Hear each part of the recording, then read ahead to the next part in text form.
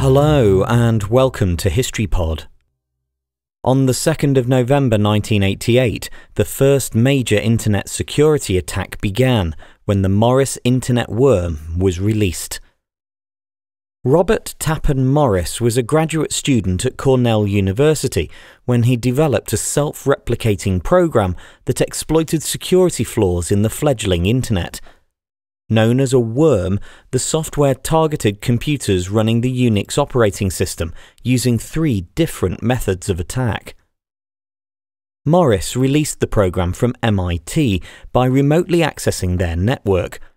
Once out in the open, however, the software began clogging up other systems by replicating much faster than Morris had intended.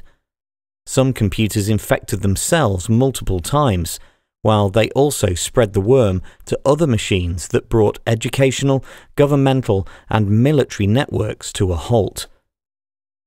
When Morris realized the scale of infection, he contacted his friend Andrew Sudduth at Harvard and asked him to post a bulletin board message indicating how systems administrators could reduce the worm's spread.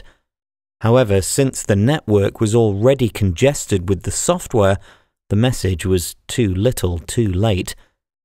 By the time the attack was brought under control over the next few days, between 2,000 and 6,000 major systems had been affected. The exact cost of the ensuing damage is difficult to calculate, especially since the program didn't actually destroy any files. Nevertheless, the time taken to clear up the mess was significant, and the US Government Accountability Office estimated damages of at least $100,000 and maybe as much as $10 million.